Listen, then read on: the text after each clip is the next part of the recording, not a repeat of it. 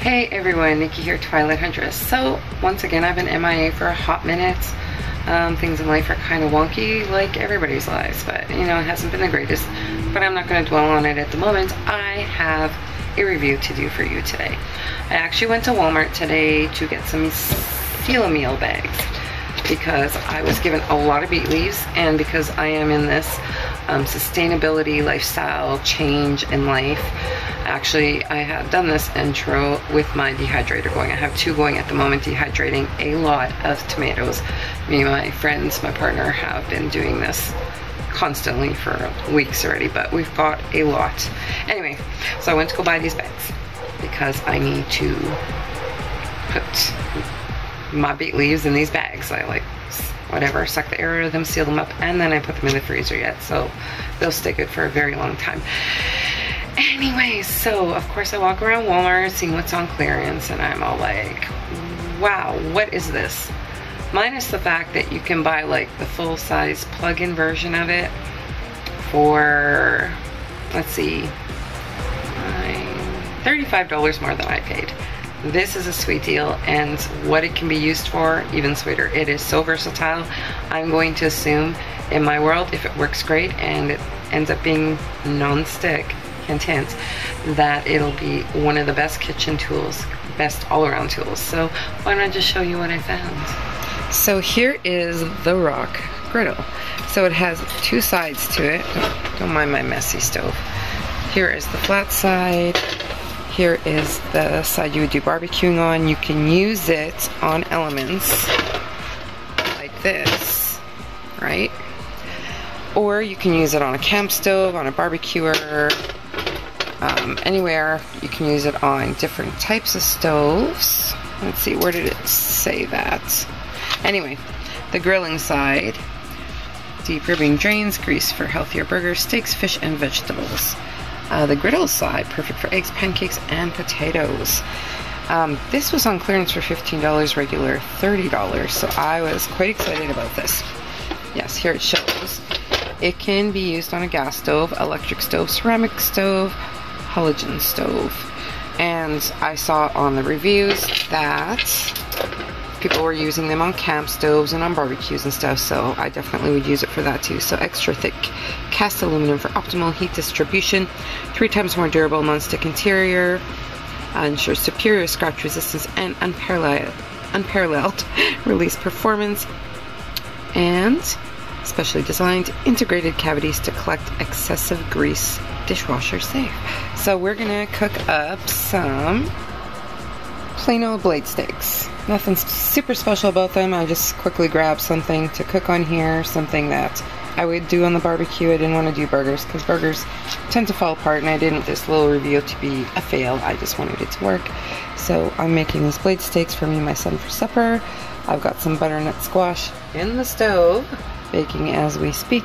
We're gonna let those go for another probably 15 minutes before I put these on, but we will see how this little griddle grill performs. Okay, so it is smoking a little bit. My elements, I guess. I thought they were clean, but apparently there's something in there.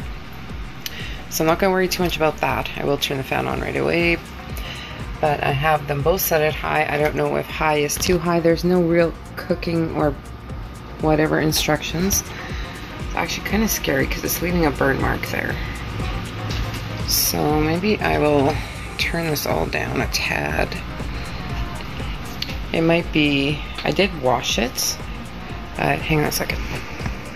Okay, so I switched sides because there was actual something going on there that I am not 100% sure what that was about. So we'll see how this side works. The only thing that concerns me is I will definitely have to hang on to it to flip things, so I may not be able to show you that much of it, but we'll see how this works. So here goes steak number 1. This one's starting to smoke too. I don't know what's going on. Nice, very nice. Steak number 2. There we go. Let's see how this plays out and how it works. Okay, so I know steaks you're not supposed to flip them right away, but curiosity has got me, so oh my. Oh my, oh my. Does that ever look good?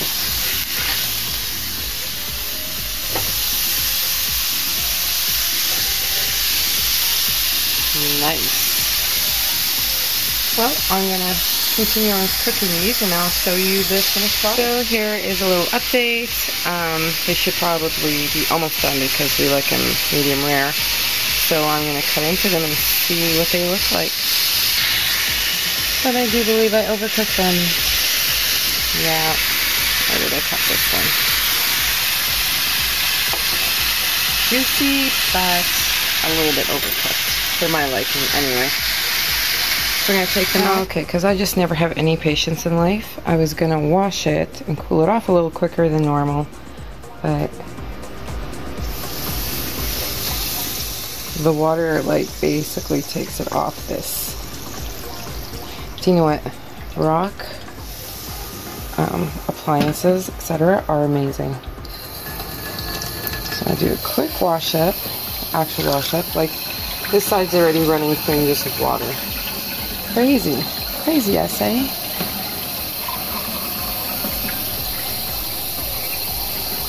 Pull it all off. There we go. I'm going to put a little bit of soap on there. Brush it down a little bit. Hopefully my scrubber doesn't, you know, melt. Because I'm being a little stupid right now. But let's see. Oh yeah. That just comes right off. Easy cleanup. Easy, easy cleanup. And pressed. Yep. Best kitchen tool ever.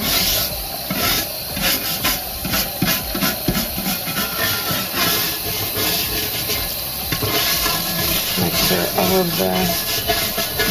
There's one... Oh no, never mind. I was gonna say there's one stuck spot, but nope, it's not. Rinse the soap off and I'll see what it looks like. Clean. Can't believe it. Oh, I missed a spot there, but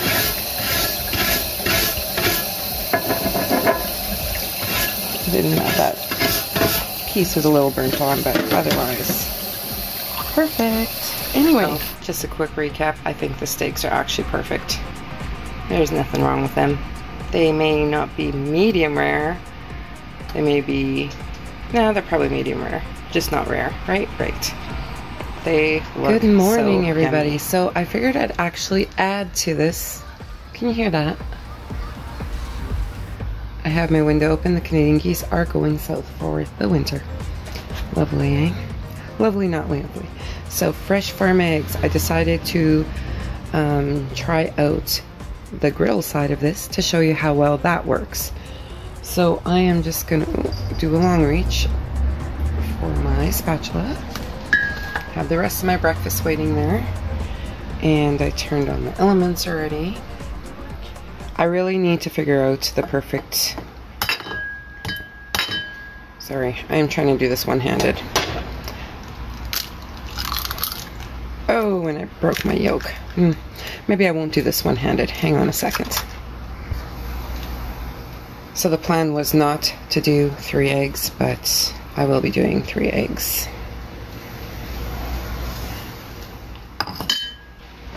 So I decided to try butter this time, see if that keeps the egg from sticking. I'm going to put my little fertilized Fresh Farm chicken egg on. Let's see if that, oh my goodness, I think I broke it again. But I'll just leave it like this for a minute so that, you know, side of brokenness can heal up, possibly, hopefully. But, there we go. Let's see how this goes. I'm just going to season it just with some pink salt, coarse black pepper, and some organic paprika. Oops. So really, I'm just curious about, okay, definitely not sticking this time. And I don't know if I mentioned in the beginning of this, do not comment that I should use Pam. I do not believe in using Pam. I will use butter, I will use olive oil, but I will never use that spray stuff. I don't think it's very healthy. regardless of how they label or market it. I still don't think it's healthy. So this is basically done, and as you can see, it's definitely not sticking this time, so I'll have to take that into consideration next time I make breakfast or anything that needs to be fried, that it can't just be done on the flat surface unless it's maybe a sausage. But the egg being liquefied when you throw it on, that probably was the issue. I'm not sure. Okay, let's see if I can make a fool out of myself right now. Ooh, I wish that lip was a little bit. Okay, so I got it off in my plate. I reheated my...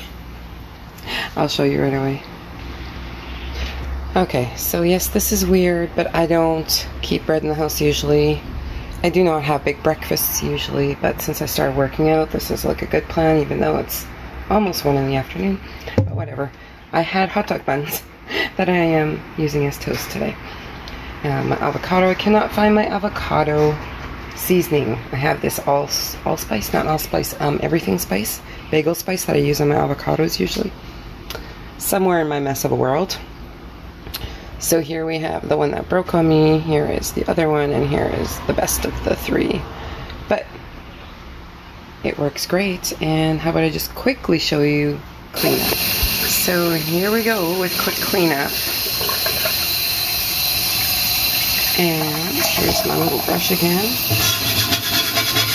See, this I can do one-handed, sort of. So I think I will have to use a little bit of dish soap just because of having used butter. As you can see the greasy oil stain there.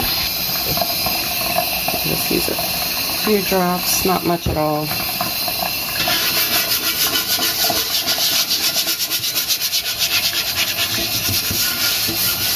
Yes, clean up. Perfect. Just as well as after the steak last night. Like, once again, this is an awesome kitchen tool. Pan, whatever. Yeah, I love it. There's no other words for it.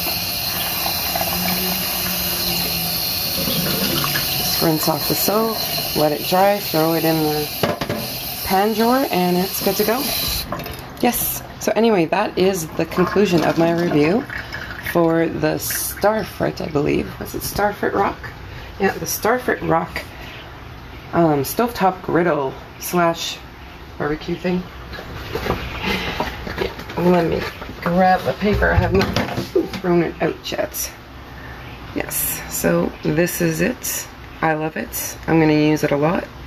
Definitely, what I showed you, use a little bit of something under eggs or anything that's liquefied in that way, probably with pancakes too. Probably doesn't need to be as much as I use, but regardless, I had to try something because I didn't want to wreck my 3rd egg. I'm not a breakfast eater, so I like things to be as perfect as humanly possible on my plate. So have an amazing day, evening, weekend, morning, afternoon, wherever you're at in the world when you watch my video. Do like, subscribe, comment below, except about using Pam, because I just will not. Sorry, people. And I'll see you in my next video. Bye.